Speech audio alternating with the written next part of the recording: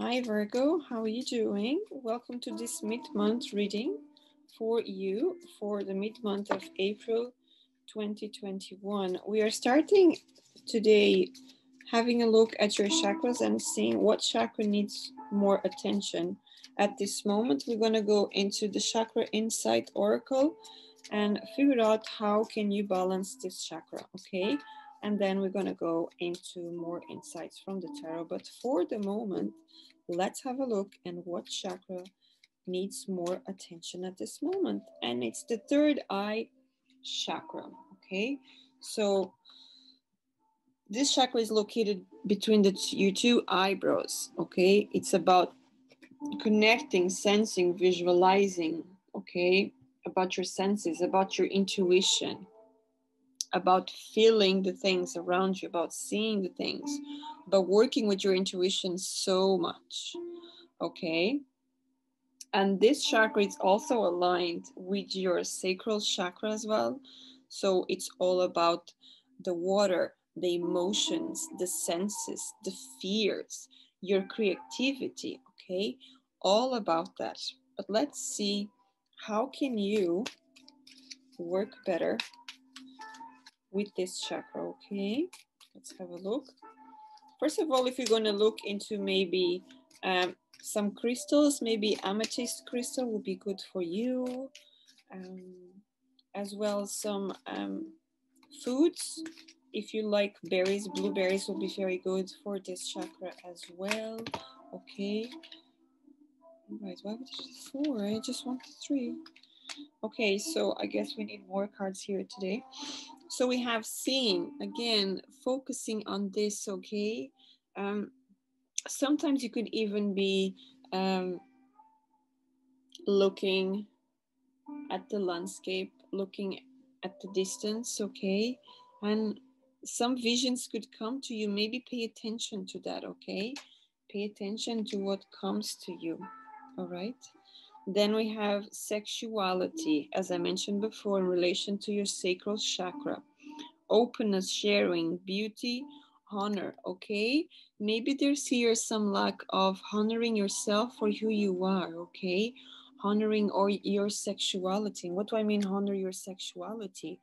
Honor, I don't know, if you're a man or a woman, honor who you are, okay? And accept who you are from what you are. Be open, and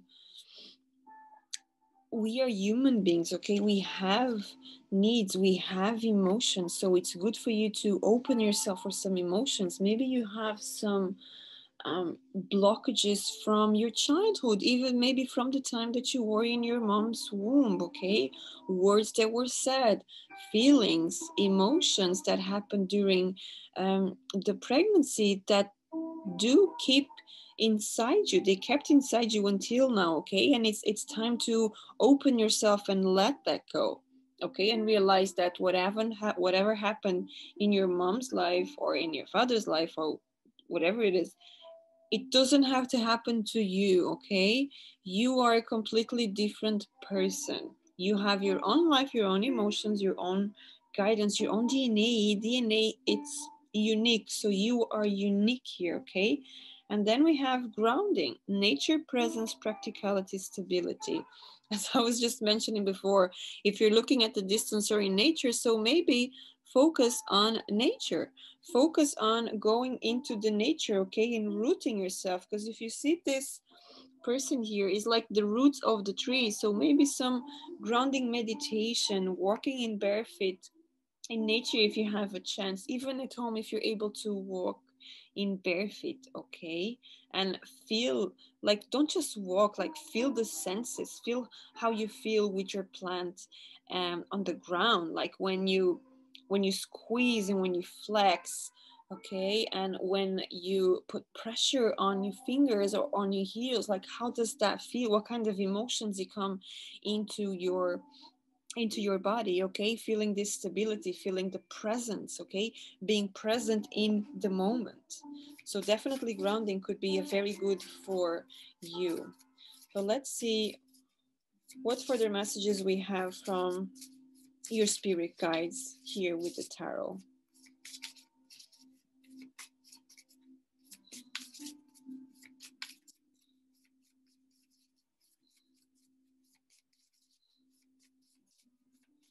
Okay. So we're going to take 3 cards here. So the Emperor, okay, so you have very strong energy here. The Sun, beautiful, and Release, as in Death card, okay? So starting here, having a look at this top row, it's very strong, okay? You are very you're very certain of what you want, okay? You're very logical, and maybe this is what is happening. You're extremely logical, because with this Emperor you have the King of Swords, so a person that is very logical, methodical, okay? It's very things have to be this way. There's no flexibility here. Okay, we have the 2 now.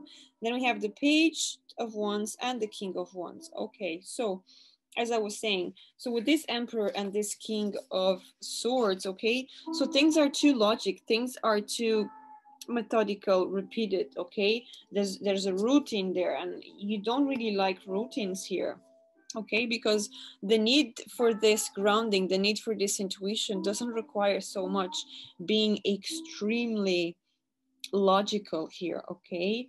Of course, everyone needs to be logical, but you need to be practical as well, okay?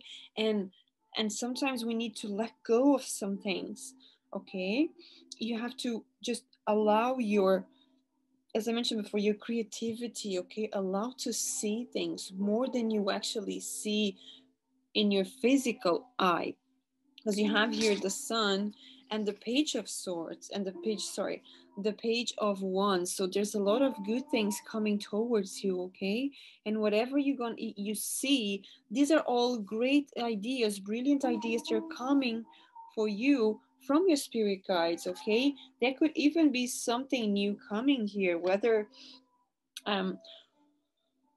this could be in relation to a house, to a relationship, a job, a career, own business, okay? There's definitely here, when you open to receive this intuition, there's definitely good things coming your way, okay? And then we have the Release with this King of Wands. So there's a transformation happening here. There's a big transformation happening here. And this King only tells you that everything is gonna be fine, okay? Everything is gonna work in the perfect order, okay? Because he's the best king here, okay? Plus you have 2 kings here, so there's a lot of there's a lot of straightforward things here. There's a lot of thinking, okay? Because this goes into thinking with the Emperor, that it's an Aries card, so there's a lot of looking into the things in a logical way, okay?